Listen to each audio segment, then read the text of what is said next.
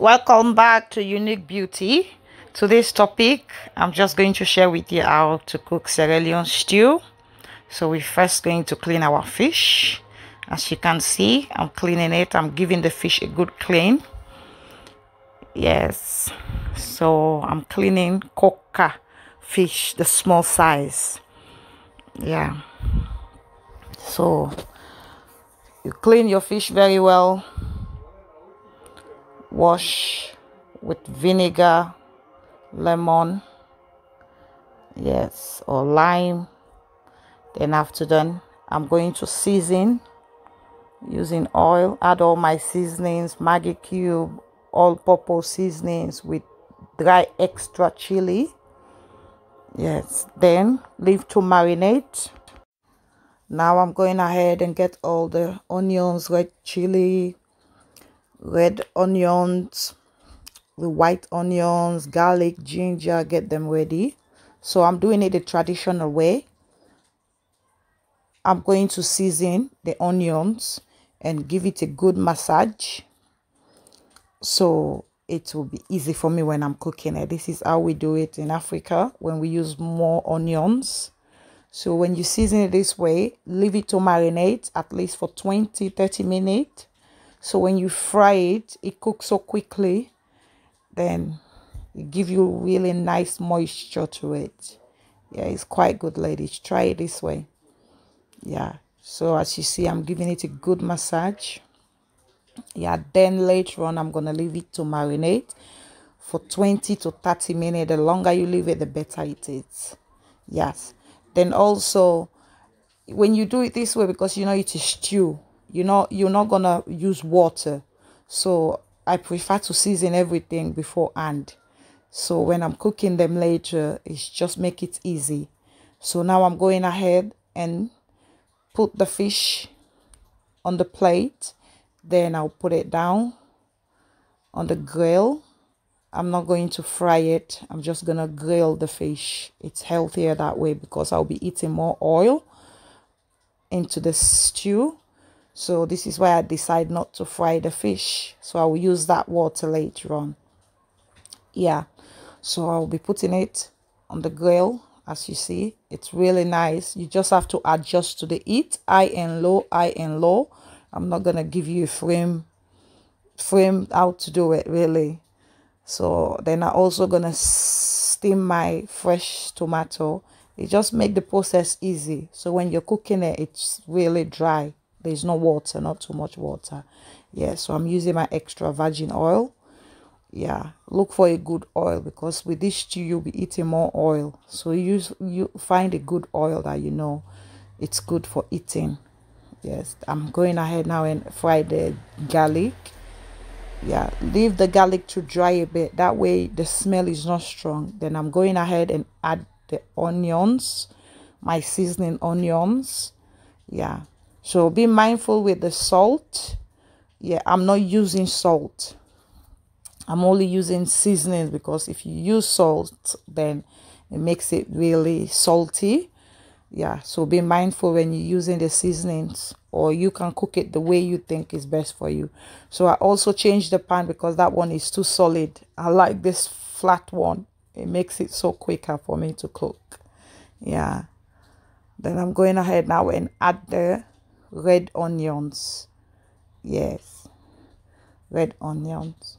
So, and also check it. Make sure you stir it a lot. You need to stir a lot with this stew. Yeah, then I'm adding now my spring onions. Then all the other stuff, they're going in now. Just go ahead and keep adding them as you're going. Yeah, because everybody got different way of cooking. So this is the way I cook mine.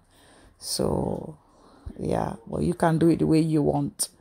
Yeah, but mainly in Sierra Leone, this is how we cook our stew. Yeah, with fish, meat, prawns. Now I add my cooked tomato. As you see, there's not much water because that way when I minimize everything as I'm going, it make the process quicker and easy, so the food will not bend as well. Yeah, because I seasoned the onions, I cooked my tomato, So you see, there's less water in there, so which is manageable to cook that way. Yeah, you can go ahead now if you want to add more Maggi or salt. Yeah, with me I didn't add any more Maggi. Yeah, because everything was seasoning. So I'm going ahead now and add my fresh prawns. I'm putting it on the side because I don't want it to overcook. Yeah, so you add your bay leaf, you add your other seasonings. At this point you have a good taste, because once you add the fish, you will not be stir a lot, because you don't want the fish to crunch inside. You don't want the fish to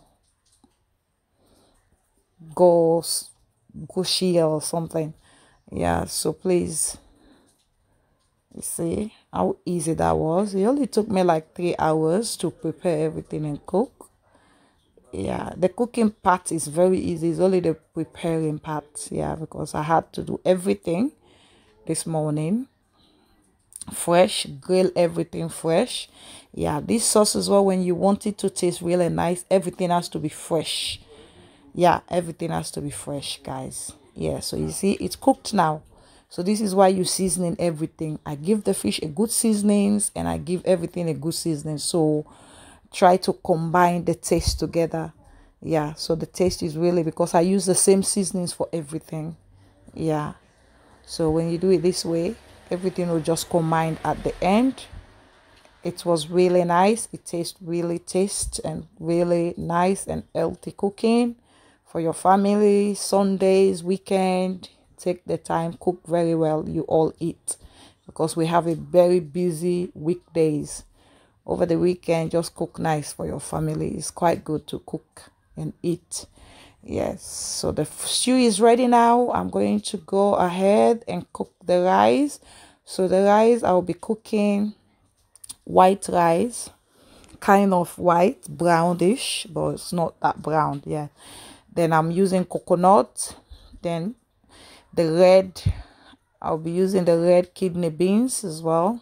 So I'm using that rice there, the tropical sun rice. So the pan is heat up now. I'm going to add the coconut milk.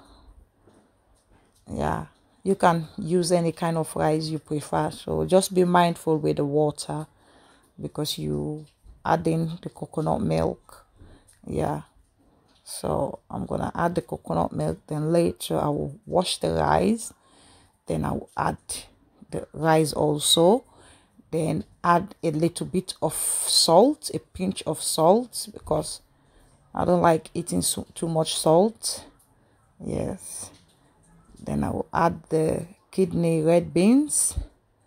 Yeah, I wash it. I'm using the tin one anyway. I also wash it. I just want the beans, because I did not put Irish potato. Usually we use Irish potato for the stew, like the potato, but I didn't manage to get some, so that's why I'm using the beans for the rice. So I make sure I rinse the water of the beans, so it gives me white anyway. Yeah, I'm not looking for brown. It's because I did not add potato into the stew. I forgot to get that yesterday. Yeah, and today is Sunday.